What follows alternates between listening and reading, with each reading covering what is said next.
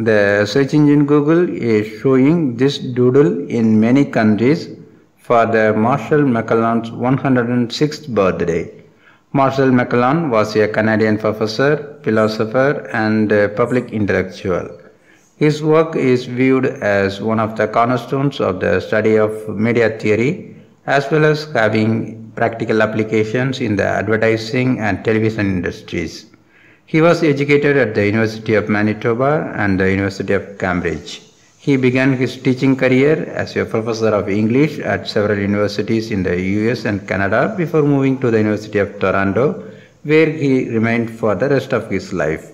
Marshall McLuhan is known for coining the expression, "The medium is the message," and the term "global village," and for predicting the World Wide Web almost 30 years before it was invented.